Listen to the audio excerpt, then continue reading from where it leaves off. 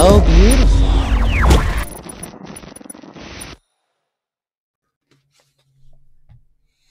What's going on, everybody? Happy Monday. I'm going to scooch my chair in here and kind of get my knee situated here real quick. All right. Hopefully your week's starting out pretty good. It's a long one for me. As you can see, I got stuff getting ready to go DC. If you haven't seen the video talking about the giveaway, that's here, plus some other stuff.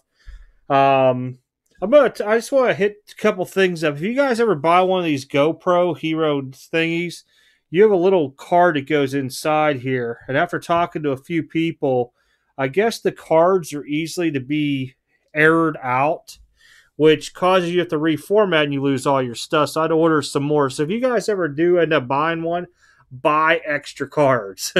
I just picked one up from Walmart now, and I got a new mount for the car too coming in, so there'll be a lot of drive and talks and stuff like that when I'm driving the shows or whatever, just so I could keep footage going to where I come home not completely drained.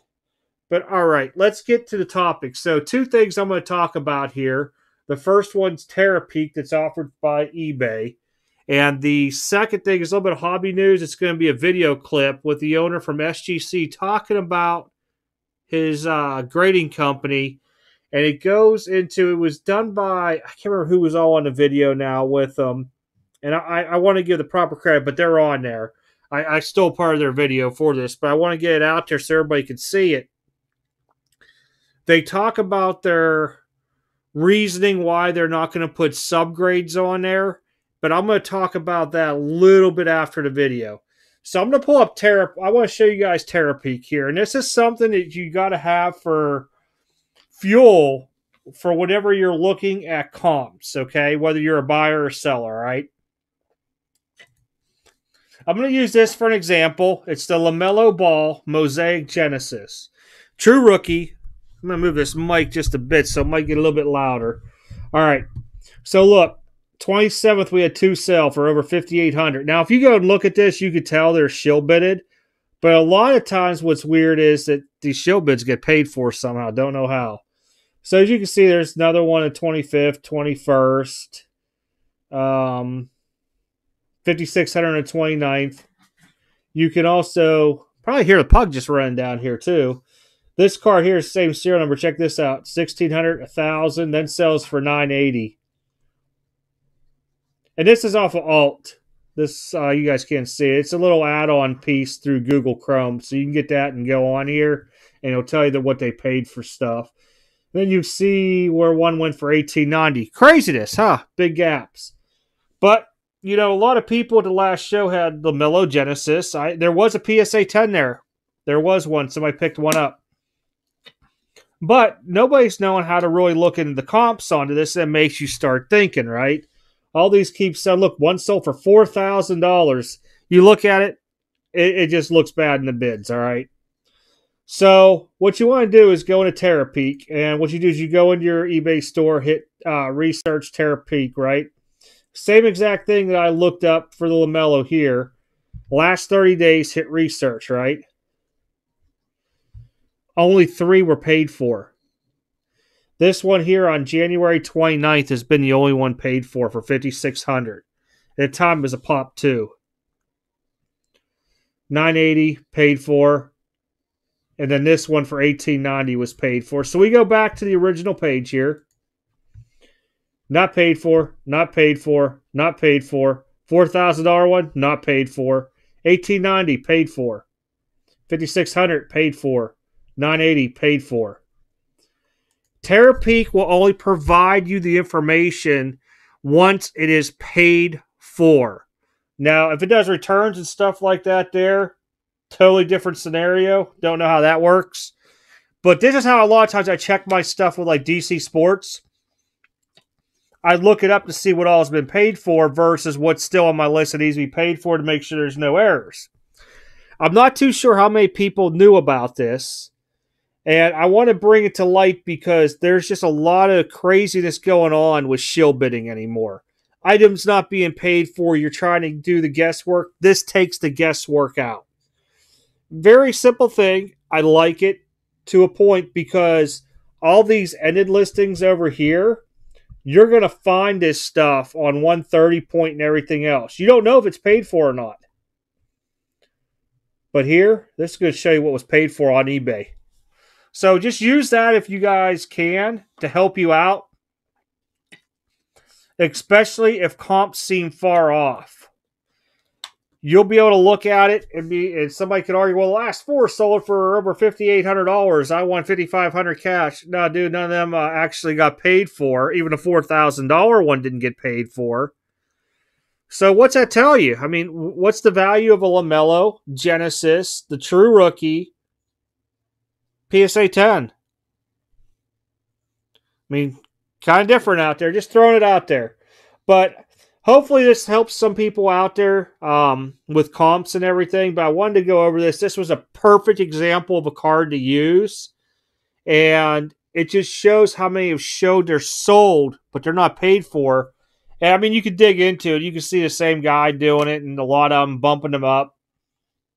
But, you know, we got to use the tools we're given out there to make sure we're doing the best when we're wanting to buy or sell something. If you're a buyer, you may have to educate that seller politely if you can. And if you're a seller, you don't want to be that dude high up in price, or you want to be able to say, hey, check it out. Those comps are bad. You can show them shill bidding. They might understand or not, but you say, this is Terapeak. This shows what has been paid for. And you might have a little more ground with somebody onto it. But it's a good tool to have. Very, very good tool. All right, I'm going to pull this down here. Once I figure out where my mouse went to, there it is. All right, I'm going to cut right now. I'm going to go this video clip by SGC's owner. Very, very good topic with the splice piece out of it. Just listen to it, and then I'm going to come back. I want to talk a little bit about it, and I want to see what everybody else's thoughts are on it. So I'll be back probably about a couple minutes here. I don't think it's that long of a clip. Back to the subgrades, though. Is that any progress, any ideas there? Because obviously that's going to be a question that will continue to be asked until you know there's a definitive answer. It's a question I have been fielding for a very long time, and the answer is simple. I just told you guys that if there's something you all want, I want to give it. And I will say there are a lot of people that ask that question about subgrades. I'm going to give a very honest answer. And the last thing I want it to come off as, please, everyone, the last thing I want it to come off as is me bad-mouthing a different way of doing it. I'm just going to be honest with you and don't hold it against me, okay? Here's the deal. You don't grade cards on corners, centering, edges, and surface. That's not how we grade at SGC. There's a lot more to these pieces of cardboard than just the surface, corners, edges, and centering. For example, you know, the example I like to use is, you know, what do 4.5 edges look like?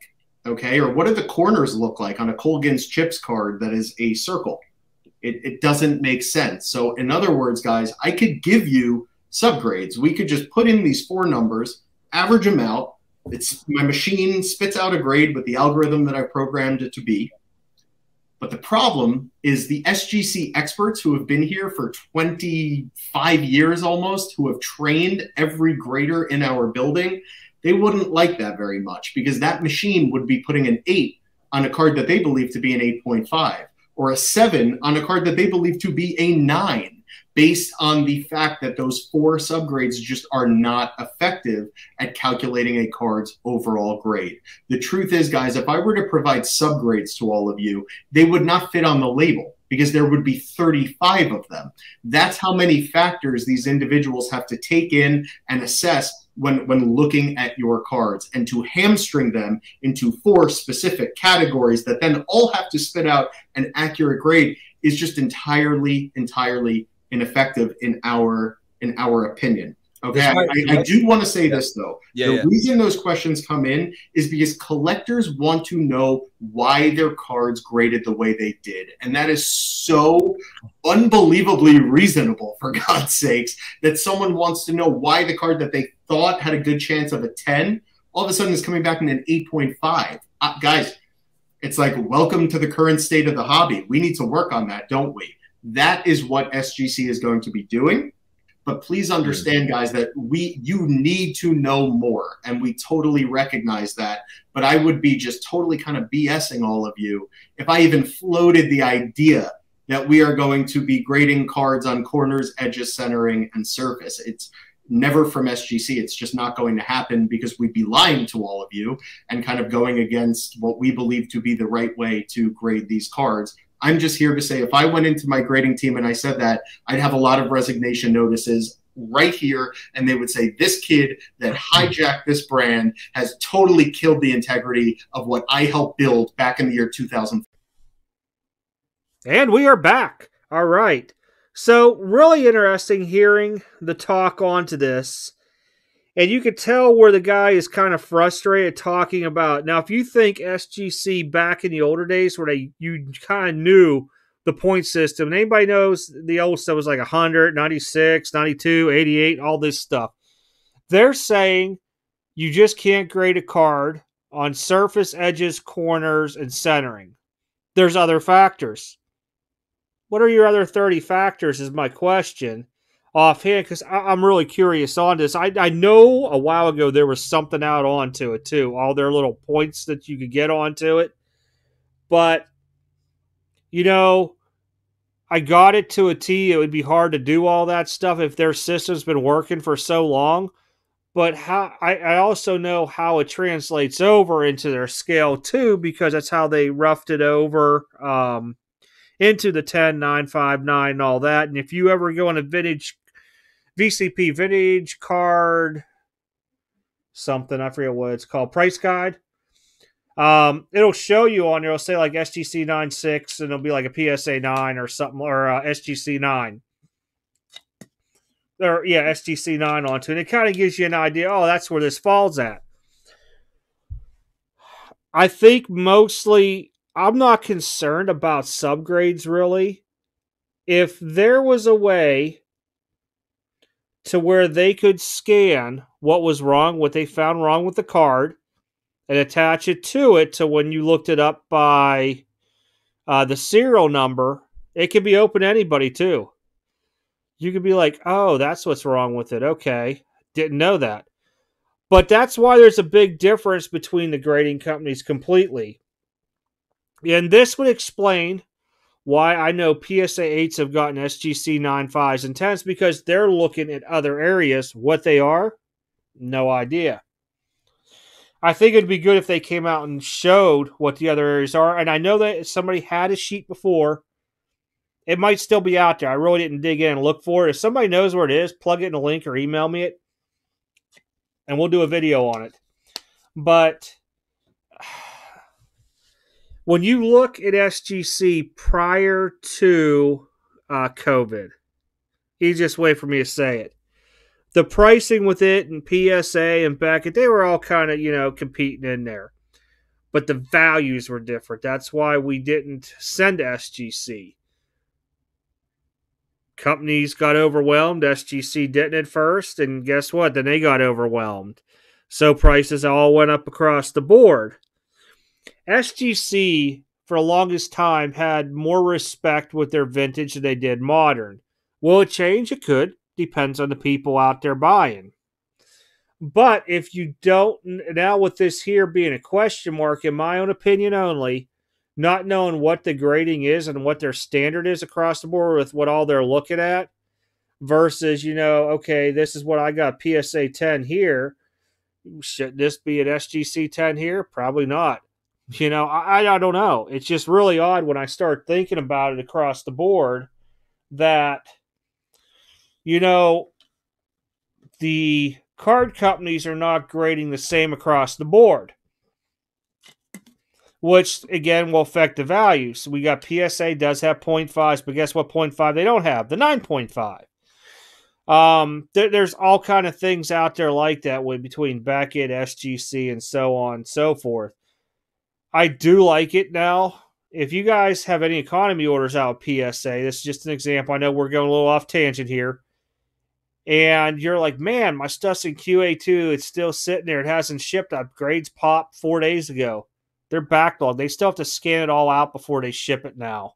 So you pay for it, grades pop, then they're scanning it. So it could be 4 or 5 days till you might have another order pop and get it, shipment date before you do on this. It's just going to happen. But if we're taking that much time to scan the exact card in, I don't see what the harm is to show what that grader saw on that card either. The other piece, like with PSA using, was it Geniment to scan their stuff in, I'm wondering if they're logging these by serial number in, and that if I would want to resend something in, crack it out, see if I can get a better grade, different serial number, it picks up, it's like, oh, this card's already been graded, and this is the grade it received. Instead of sending in the case saying, hey, let me see if I can get it bumped or not. I don't know. Kind of odd, huh? But I wanted to bring this stuff up to see what everybody thought. One, a little bit of knowledge with Terapeak, how it works with eBay and stuff like that. One of the good things about, with eBay, even with the fees and all that stuff. And the second part, with what the SGC owner or CEO, whatever, I forget how he phrased himself onto, talked about. And I got it. You get a lot of pressure. He's all about wanting to do what everybody else wants, the customer wants, but they can't do this. Okay, I kind of got it, but can we change the label? It just looks god ugly to me, that label. It's just horrible, horrible. And I just am not a fan of it. And I think also right now people want transparency. We're spending all this bigger money on grading cards. Why did it get this grade? I got it. There's other companies out there doing it and stuff like that there. But why can't the top 3 do it? Talking about he has guys 20, 25, 30 years in the company. It's been doing it all this way. If they change it, he'd have an uproar and probably people quit. Okay, got it. It's your company still, and I understand you got to run it and do whatever you got to do. But let's bring it out to public what you're looking at. What are these points that all have to be looked at? Because it's going to be different than what PSA, Beckett had been doing. Looking at their stuff versus, any other company out there. Now I'm really curious. But like I said, there was a document out there years ago, and I wish I still had it. I'm going to have to dig in some of my older laptops. I think I saved a copy of it. But other than that, guys, take care. Have a good week. I will definitely see you all Wednesday night live at 8 p.m. Eastern. And I'm going to be trying to get a couple more different videos out this week that I've had some ideas with. But other than that, have a good week. Catch y'all next video.